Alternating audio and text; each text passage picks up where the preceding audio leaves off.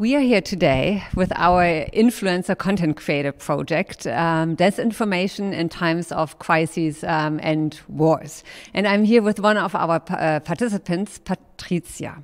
Patrīcija, you are a law student, a legal scholar. You come with a very serious background on very serious issues, and at the same time you're a social media content creator. Tell me how that goes together. Thank you so much. I'm really happy to be here, to be a part of this project. It's my pleasure, and I'm really, really glad to be here. And it can be different with me. I'm really creative. At the same time, I really feel my mission to work on important issues, to keep my hand on the track and understand the processes and somehow help society, help the situation. And my background is in law. I previously studied law for my bachelor's and then moved on to law and finance program for my master's. And to fulfill myself, I need both of these sides.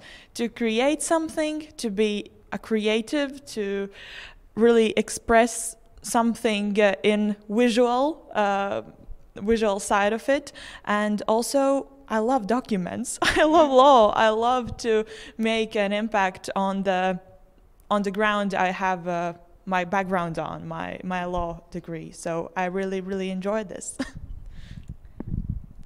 Thank you very much. You said you want to have an impact on society, and you are trying to achieve this through your creativity on social media. Tell us a little bit which channels you are using and what you are actually creating on. What topics are you covering? So maybe on the social media right now, when I work for the Ministry of Foreign Affairs in my homeland, my home city Riga, Latvia, my job side is really focused on these issues that are so important right now to work on. So my creative side has a little bit moved on to the fashion and lifestyle and style, whatever, how to show myself my daily routine.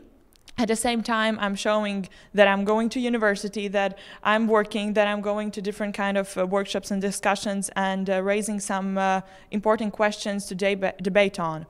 And I think maybe the creative, all the creative things I put on my social media, it's kind of like a really easygoing